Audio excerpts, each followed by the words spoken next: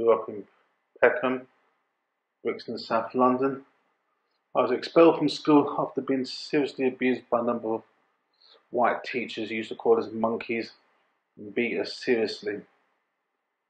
At this present time, I was then diagnosed with a condition called schizophrenia after being placed in prison and the ward of Maudsley, where I was systematically abused, locked in a cell, overtly medicated and sexually abused in the toilet. I was fortunate to be discharged and moved on, quite excitedly, to become, ironically, an approved social worker, a teacher and a commissioner.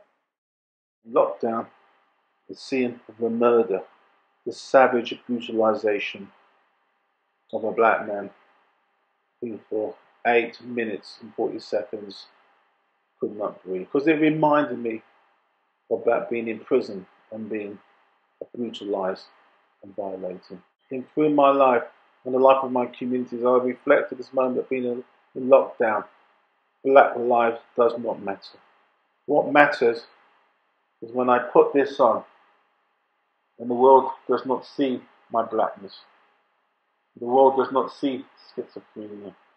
The world does not see fear or eugenics. It does not see demonization. This is my true lockdown. And as I try to remove this mask, there's a fear that I might expose people to that. Ironically and paradoxically, the mask has saved my life psychologically. And now I must use the mask as I leave my home and try and go out and put a new mask on. But I use both at the same time. The key messages from me as I look to that important moment on August the 1st, when I can leave the house and go out, is I don't know if I want to leave this house. I'm in perpetual lockdown. Just want to say before I finish this film, which has been really emotionally difficult to talk online to people who may watch this. If I'm not here, I live on.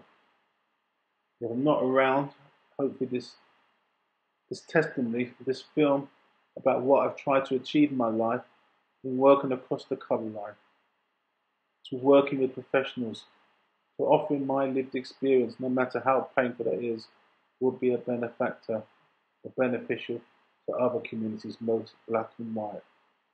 As we try to achieve equality, as we try to address inequality, as we try to address equity.